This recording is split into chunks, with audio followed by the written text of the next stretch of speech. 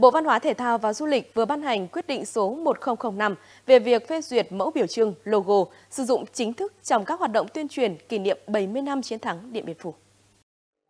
Quyết định nêu rõ mẫu biểu trưng logo kỷ niệm 70 năm chiến thắng Điện Biên Phủ của tác giả Tô Minh Trang, Hà Nội được phê duyệt để sử dụng chính thức trong các hoạt động tuyên truyền kỷ niệm 70 năm chiến thắng Điện Biên Phủ.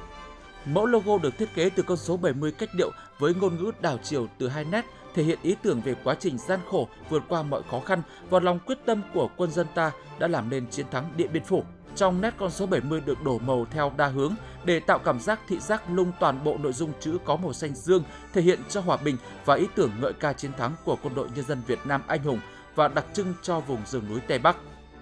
Bộ Văn hóa, Thể thao và Du lịch đề nghị các tổ chức cá nhân sử dụng mẫu biểu trưng logo này theo đúng thông số thiết kế để đảm bảo tính chuẩn xác và thống nhất.